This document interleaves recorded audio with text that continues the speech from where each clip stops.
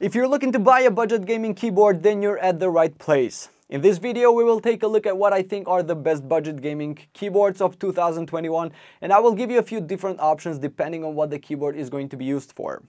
To see the most up-to-date prices and find out more information about these keyboards, you can check out the links in the description below. At number 5, we have the TechWare Phantom 87. It's best under $50. First off, we have the TechWare Phantom 87. This keyboard comes in a small form factor with a 10 keyless version. It is pretty light, has a great lifespan for its switches, a great cable, a beautiful design, mechanical keys, and much more. It is one of the best because it delivers more than you would expect. Something else that you should know is that this keyboard has an amazing performance thanks to its Otimu mechanical switches, which come in 3 different variations. Number 1, brown, blue, and red.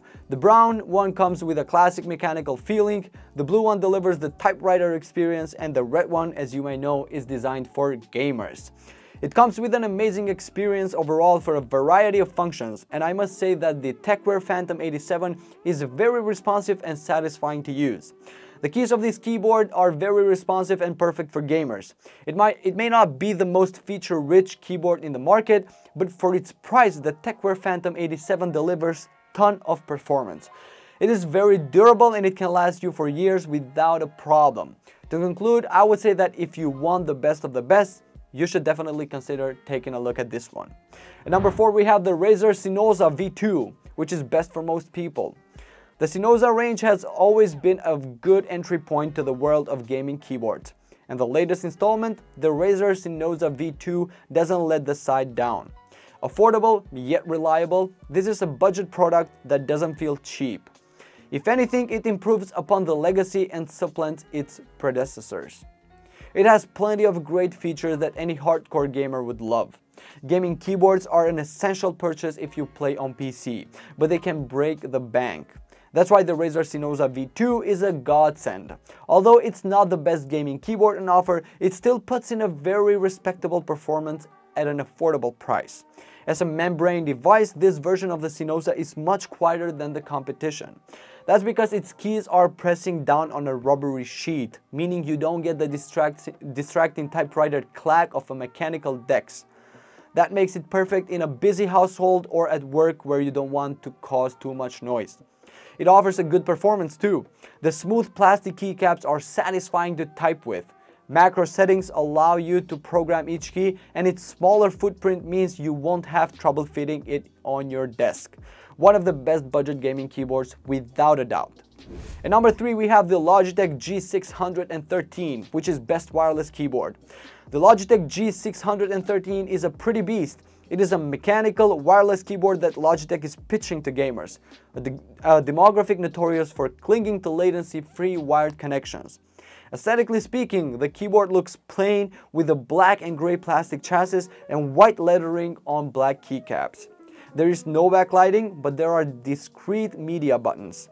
It operates via Logitech's own Lightspeed dongle or via Bluetooth, though you don't get the ultra-low latency and rapid 1 ms report rate when using Bluetooth. In fact, the G613 is only wireless with no option to plug in a USB cord, even if you want to. When it comes to connectivity, the G613 can connect via either a wireless dongle or Bluetooth or both. If you want to jump back and forth between typing on your computer and typing on your phone, the keyboard even comes with a cute little phone stand. If I have to mention a disadvantage, I would say that the lack of LED backlighting is slightly harder to overlook. As for myself, I have never been a fan of RGB lighting, but there are plenty of gamers who love it, especially those who prefer to play in the dark. Although it is just my personal opinion, that doesn't have to affect at your final decision. Overall, if you're looking for a quality and durable keyboard, then the Logitech G613 would be your ideal option. At number 2, we're ranking Corsair K55 RGB Pro, which is best for macro keys. The Corsair K55 RGB Pro combines the feature of a mechanical gaming keyboard with the affordability of a membrane model, albeit imperfectly. The first thing you'll notice when you use the K55 RGB Pro is how quiet it is. Thanks to its rubber dome case switches and plastic chassis, this board is remarkably quiet. There's no annoying ting when it comes to lighting. You can light up to your desktop with 6 onboard lighting effects, assign a color to each lighting zone, or program your own vibrant lighting effects across 5 RGB lighting zones with Corsair IQ software. In the bells and whistles department, the Corsair K55 RGB Pro gets just about everything right. This keyboard offers per key RGB lighting and an extra column of macro keys, both of which are very rare in programmable models. The Corsair K55 RGB Pro works fine across a variety of game genres. The keys aren't necessarily any more comfortable for gaming than they are for typing, but I also didn't notice any sort of drawbacks for everyday play. The Corsair K55 RGB Pro is a standout keyboard with very few flaws. It offers a premium typing experience all while being a solid keyboard for gaming. While it's too large for the average user, anyone with a desk space and reasons to use its macro keys should consider the K55 RGB Pro as their daily driver. Top of the list, number 1, we have the Logitech G413, which is best overall. As our top pick, we have the Logitech G413. The Logitech G413 is an amazing gaming keyboard. It features Romer J switches that have a smooth bump for tactile feedback and have a quick actuation point.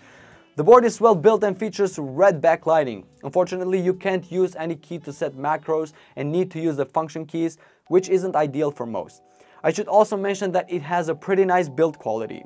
It has a nice brushed aluminum finish with very little flex. But the keyboard does show some flaws. The ABS keycaps feel a bit cheap and shine very easily with regular daily use. Some even seem slightly crooked and don't look properly aligned. Like most of Logitech's gaming keyboards, the G413 has the company's proprietary Romer G switches underneath its keycaps. For the uninitiated, Romer Gs are quiet-ish tactile switches that approximate the feel of a Cherry MX Brown. At least according to Logitech's evaluations, they are a little faster and more resilient than Cherries. But either way, the bottom line is that they're quick, comfortable, and not too loud. If fancy extra features don't excite you, the G413 is a reliable product encased in an inexpensive new shell. Definitely one of the best budget gaming keyboards in the market.